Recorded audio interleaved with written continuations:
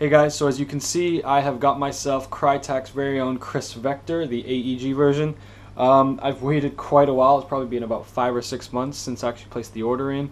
It was expected to come in July, and I think there was just a lot of orders, and they couldn't keep up with production. But either way, took a while, but finally got here. Finally got my own Vector. As you can see, I've added a few different things. I purposely added the foregrip because the way it felt, it was obviously the gun is so front heavy as most of the weight is here, and this is lighter.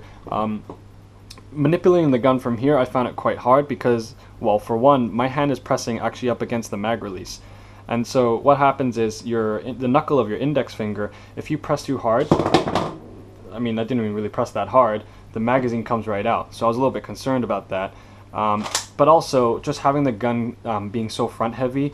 Manipulating it like this compared to having a foregrip, I felt I could be a lot more sensitive and accurate moving it with a foregrip in sort of this position rather than having it like this.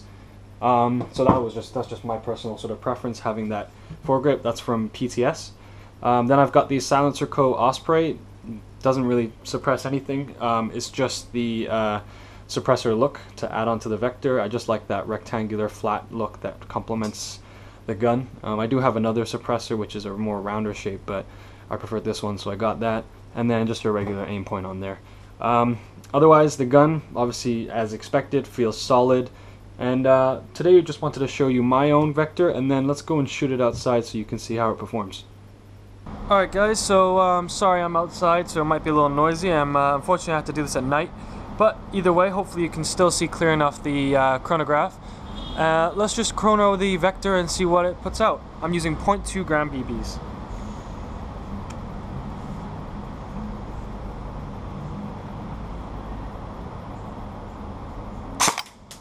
.320 FPS, 314, 288, 315, 319, 213, 317. So as you can see there, it's probably about a steady 320, 310 FPS, just about 0.9 joules. There's a few outliers there, but overall it seems to be hovering around that with 0.2.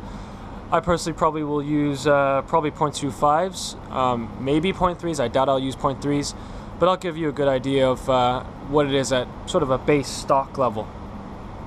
Alright guys, so I've got a range set up. There's a target down there. Probably, I've measured this, it's about 7 to 8 meters roughly. I'm seated down, I'm going to rest on the table to hopefully give me the best stability, so this test is as neutral as possible, got a better control. Obviously there might be a little bit of sway, so that's just user error. I don't have a gun clamp unfortunately, so I can't clamp it into place. However, I did take a couple shots just now to zero in my sights with my aim point, and I think it's good to go, so why don't we go ahead and let's see the grouping from 7 to 8 meters away. Bear in mind, my hop is set to 0 right now.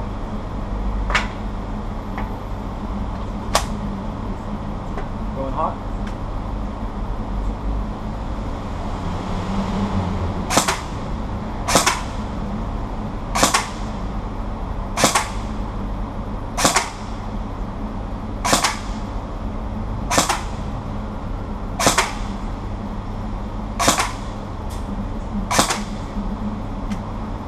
Alright, so I took about, I think 10 or 11 shots. Let's go take a look. Okay guys, so there's the target. I just put it up under the light so you could see it. Looks like most of our shots are here, all in one sort of grouping. We have one outlier down here. Shooting a little high and to the right, but that's fine. That's just my zeroing issue. That's nothing to do with the gun itself. And from about, see, 1, 2, 3, 4, 5, 6, 7, 8, 9, probably another one there, 10. Yeah, I think I took about 10 shots. The grouping is about 2 inches. Up and down vertically, it seems pretty okay. Left and right, the grouping is about 2 inches. About 2 inches at 7 to 8 meters. So I'm sure I can improve that. This is the first time I've even shot the gun. I literally got the Vector yesterday, and I've just taken it out now. Set up a pretty impromptu range and try to take a couple shots at a few targets. And this was just after zeroing. I could probably zero it more, but I think not bad. From 7 to 8 meters at steady.